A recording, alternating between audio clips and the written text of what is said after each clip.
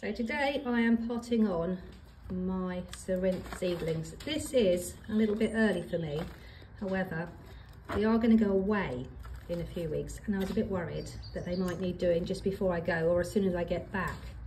So I thought to save rushing, I'll do it now. Also got quite a few twins that I wanted to separate.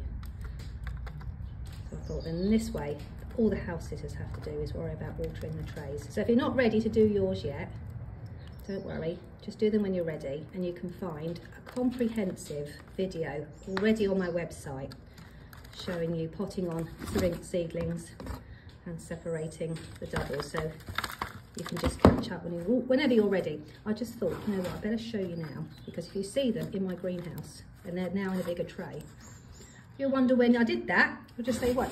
So when did you do that? Did I miss it? No, I'm just getting in early, just to be organised.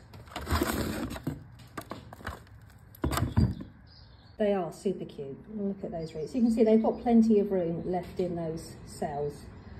But I thought I'll just get the job out of the way. There you go. I've got 3 trays now, all settling in. They're going to look beautiful come the spring. Nice bit of sunshine as well.